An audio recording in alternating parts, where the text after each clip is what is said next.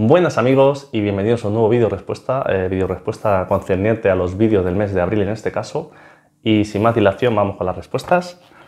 El primer vídeo, cómo instalar los soportes para lámparas chiros, aquí las que tenemos como podéis ver. José Ángel Ortega, muy ingenioso el brico, ¿sabe si el kit para colgar las pantallas serviría para las Twistar? Realmente creo que no vale, porque además imagino que en estas cosas, yo por lo que he visto, cada compañía tiene sus propios productos. Pero bueno, es como todo, por eso se llama brico. Yo creo que si te las ingenias un poquito, aunque en su día te dije que no valían, pero lo estuve pensando y yo creo que al final es hacerte un brico, buscarte las mañas y yo creo que se pueden adaptar a esta o a la que sea. Al final es cuestión de buscar la solución que queremos. Hoy en día tenemos muchos recursos de bricolaje a mano y sobre todo si la primera versión que hagas no te gusta, pues oye, segunda versión, tercera versión y así es como al final llegarás a algo que sea a tu gusto. Os digo esto para José Ángel o para quien sea. Siguiente vídeo, review Chihiros WRGB, importancia del par de iluminación del acuario plantado. Primero agradecer a Biotech Green, solo resaltar que el artículo de Néstor Roel es del año 2003, fue publicado en la web de la Sociedad Acuariológica del Plata en sección plantas, es muy buen artículo. Le quiero reconocer esto porque es verdad que el artículo original es anterior a lo que yo cito, dejo la referencia que es 2008, yo seguí del 2008 y tiré el link de 2006. Lo hice así también porque a veces en las búsquedas bibliográficas, por ejemplo el día que hice el vídeo de la ley de Redfield, se busca la fuente, que era del año 33, creo recordar ahora mismo, 35. Otras veces se busca la última actualización según lo que queramos informar y en casos así se busca normalmente la última actualización donde se supone que hay más información contenida, pero gracias por la aclaración y que lo sepáis, del 2003.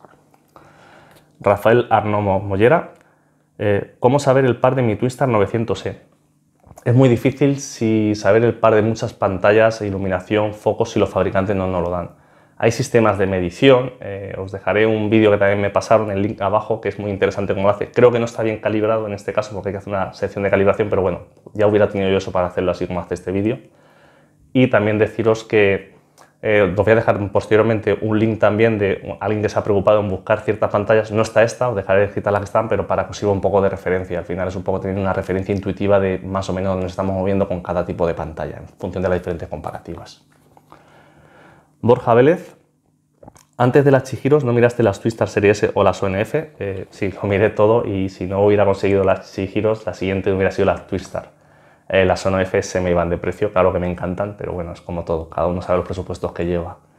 Sabéis cuando hice este acuario, lo desglosé de arriba abajo, los costos que lleva y más o menos si me hubiera gastado más en las Chihiros, pues tendría que haber quitado de otro sitio, cada uno tiene sus presupuestos. Evidentemente me gusta lo mejor como a todo el mundo, pero dentro de eso intento hacer un balance entre, por ejemplo, lo que me hubieran costado más las Chihiros, pues me queda para un filtro y para la peristáltica, por ejemplo.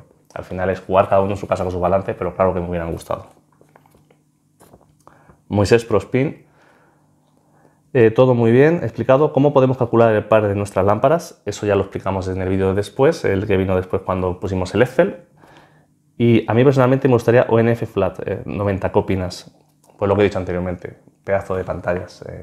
Al final es como todo, sea esa, sean las Iluminación, sean las Hada Solar RGB, sean las propias de los Kessil, hay muchísima categoría en todas esas lámparas y eso, como siempre digo, es hobby y quien quiera que gaste. Y si se lo puede permitir alguien, es como dijimos en su día, cada uno se gasta su dinero en lo que quiere y yo solo veo lo más normal del mundo y siempre lo defenderé.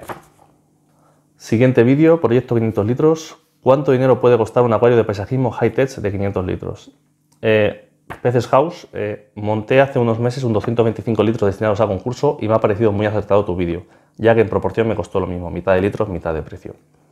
Al final veis gente que participa en concursos, más o menos los precios que dijimos son orientativos, te puedes ir un 20% arriba, 20% abajo. Al final si encuentras mejores precios, si compras algo usado, yo intenté poner mi experiencia propia que os sirva de referencia y como visteis en ese vídeo se puede gastar muchísimo más y muchísimo menos. Yo creo que este acuario está bastante equilibrado calidad-precio, comprando nuevo también me refiero. Dentro de eso también alguno dirá, pues yo lo puedo hacer mucho más barato. Seguramente proyectos que gasten menos no le tengan envidia, ni sean peores, ni sean mejores. Al final va al gusto de cada uno, pero para ciertas cosas, y sobre todo ya si queremos cierta equipación profesional y para el tema del paisajismo, sí que hay ciertos aspectos que hay que gastar dinero, porque si no lo gastas antes lo vas a gastar después.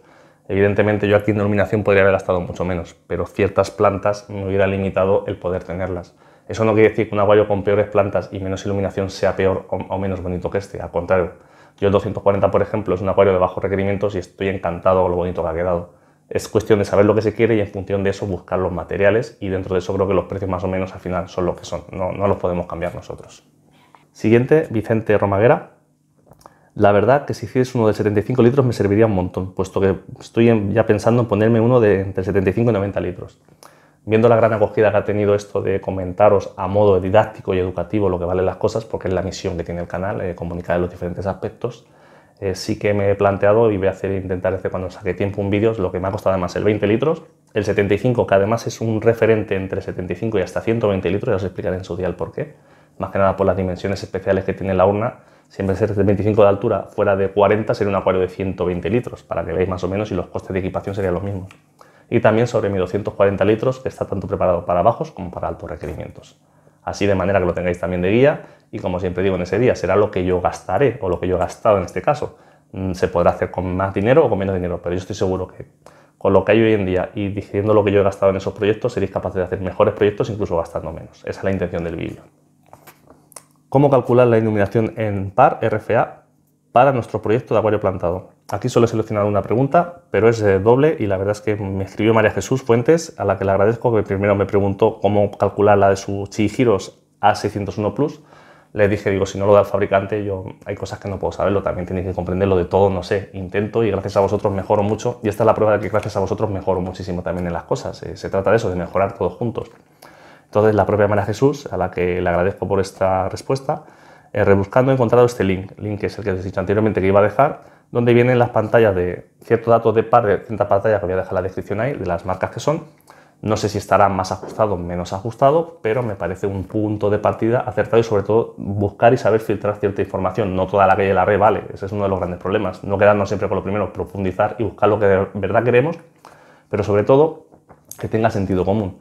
Así que en este caso las gracias a María Jesús, porque gracias a ella yo también mejoro, y gracias a María Jesús en este caso todos mejoramos y tenemos algo más de información sobre esto del par, que es muy difícil realmente encontrar información a día de hoy en la red.